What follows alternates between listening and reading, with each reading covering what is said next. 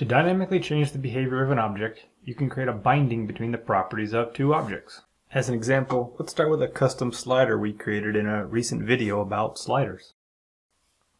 In this example, I'm going to take a text element in from our QuickBasic library and drag it right into the form editor. Let's take a quick look at our slider properties. I've got a starting value of 82, my to and from at 0 to 100, and my step size at 1 integer.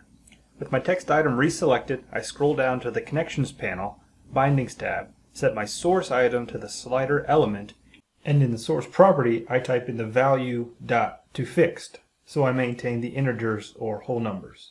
Now if I go up to the top and select Live Preview, you can see my text element quickly bind to the slider and adopt its value settings. Selecting the Text Editor tab, I can see all the QML that was written for me.